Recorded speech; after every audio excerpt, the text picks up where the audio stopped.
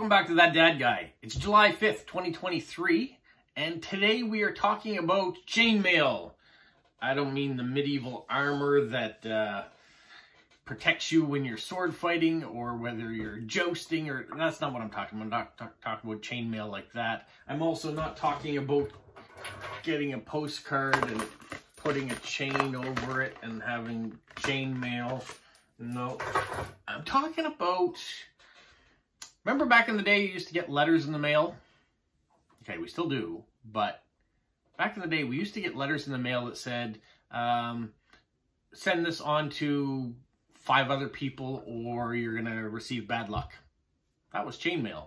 That was a form of chainmail that wanted you to keep sending, keep perpetuating, keep moving this letter, this message on to somebody else.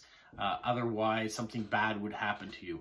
So it started as real mail, snail mail, we got it that way. And then we got into the world of email, and you started getting these junk messages sent to you saying that send these off to 10 other friends, cut and paste this onto your Facebook site if you believe in this.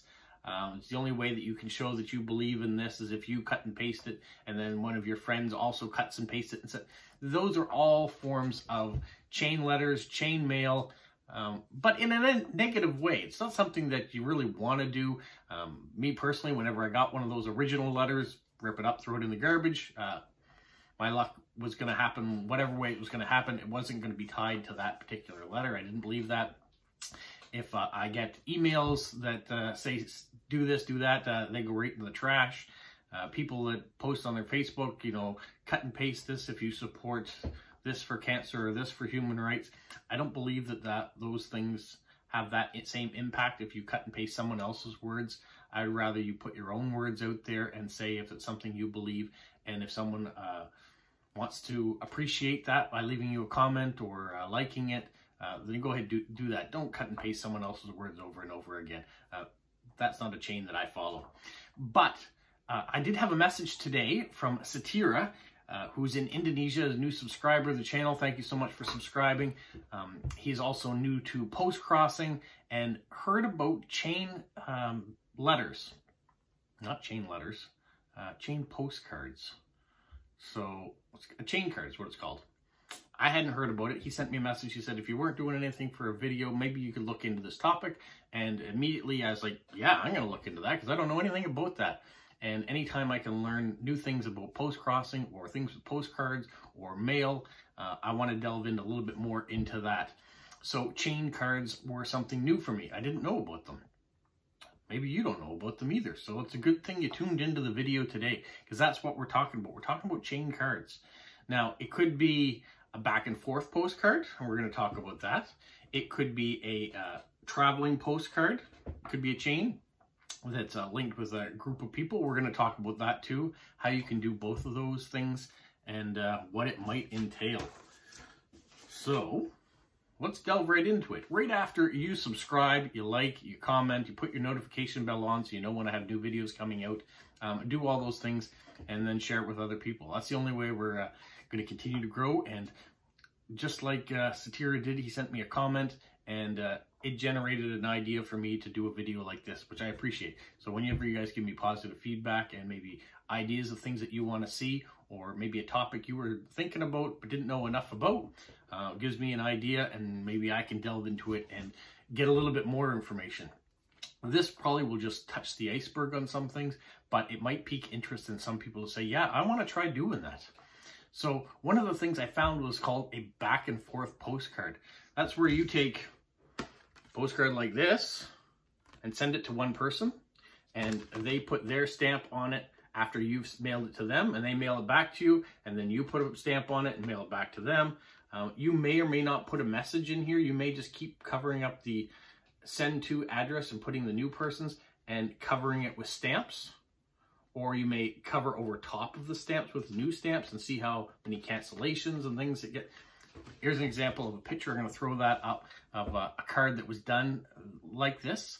And that's something it can go for a year. You can keep going back and forth. It just depends on how much clutter you want to put on top, how much space you leave to keep covering up the address. And that can go back and forth with one person. Now, you can write a message every time, like a one line. It's sunny out today. I just had a grandbaby today. It could be something like that, but it will limit how much you have, or it means you're putting stamps on top of other stamps. As a stamp collector, I would rather see lots of stamps. So what I would suggest, if you're going to do that type of thing, maybe use a postcard like this that's really long. That way, if I put one international stamp here, the next person could put an international and go across. And maybe this would fill with stamps. So if you're going to do that, I would suggest using 2 postcards of this size. One from the person you're sending it to, and one from the person who is receiving it. So at the end, each person has a postcard that is going to be covered in lovely stamps, cancellations, messages, however you decide to put it. That is one way of doing a postcard chain. Now that's a back and forth postcard. A true postcard chain is if you're going to pick, let's say, 5 different people in 5 different countries to send postcards to. So I'm going to send a postcard, and it's going to go off to person B. Person B is going to send a postcard to person C to D, and D to E, and E back to me, to A. And we're going to keep sending postcards around until all the stamps, all the messages are all done, and then the first postcard that you sent comes back from the 5th person back to your own possession. And then that's way you have a chain that's completed. You're going to see all the different stamps that are on there, all the different cancellations, all the different messages if you decide to put messages on it. So that is another type of chain that you can do. It can be either messages. So if you're only sending it to 5 people, it may take 5 months to do it, depending on how quickly the mail travels to each one of those countries. And every time you send, you're going to have a new stamp, a new cancellation from different countries, and you might have a message from all 5 people at the end. So that's one type of chain that can be done. Or you can do a stamp chain, which just means keep sending it until it fills up. When it fills up, it's done. If you're not a stamp collector and you just want to put stamps over top of older stamps, you can use a much smaller card to do that. And then you end up with whatever you end up at the end. So I think these are really cool ideas for things to do. I might look into, or maybe people will message me about setting one of these chains up just to see how it goes.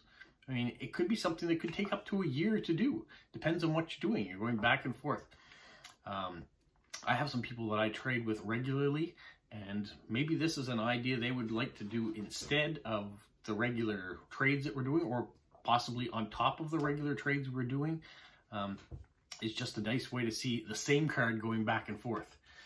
Now, what I may suggest, if you're using a card of this size, it's possible it might get damaged over the years or over the months. Going back and forth through the machines, it may, but probably no more than a little card like this will either. So that's something that might happen. It might get damaged. One thing you may want to do is keep track. Whenever you get the card, write the date in it, right when you sent it off. So you kind of have an idea. And maybe even take a picture of the card when it arrives to you, so you can see the condition that it arrived to the last person that had it. Just in case something ever happened and the card never reaches its next destination, at least you have an image of the last time that it was in someone's hands. That's part of the chain. So you can do that.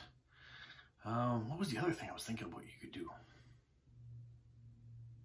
It escaped me right now. But the thing that kind of reminded me when this message was brought up to me was Yulia in St. Petersburg. She sent out a little book, and inside of it, it had some stamps that you could take away, and you were just to put a stamp from your country inside of it and write a little message. And she was sending that to different people. Well, she sent it to one person, and each one of those person was to send it to someone until the book was full. And when the book was full, it was to be addressed and sent back to Yulia. So that was a cool idea too. It was something that you wouldn't have a whole bunch of cancellations on because it's traveling in an envelope everywhere it goes. So as a stamp collector, I like the idea of having all the cancellations on the stamps. But her idea was really cool too, because in the end, she gets a book full of stamps from all these different countries with little dates of maybe of when it arrived at the person. And it might be a whole bunch of people she's never met before either, which I think is really cool. So that's another idea that you can do out there. You can either send a envelope that has a notebook or a letter or something inside of it that is moving around. That's getting closer to those original chain letters, but with a happier purpose at the end. You know where it's going to eventually end up. It's going to end up back at the person who sent it, hopefully. But I do like the idea of chain cards, that you're either doing a back and forth with one person and seeing a whole bunch of things, or you're including a whole bunch of different people and having this card travel around the world, presumably picking different countries. So you're getting stamps from around the world too. So that's what I'm going to leave you with. You guys can have fun with that. Maybe leave me some comments, messages, what you think about the idea of chain cards, and have you done it before? Leave a comment if you have already tried that. So something new, and keep the chains going in a positive way. Yeah, no chain mail, medieval style today, different type of chain mail. Have yourself a magical week. What, Polo? You say like, subscribe, share, and tell all your friends? Who's a good boy? Who's a good boy?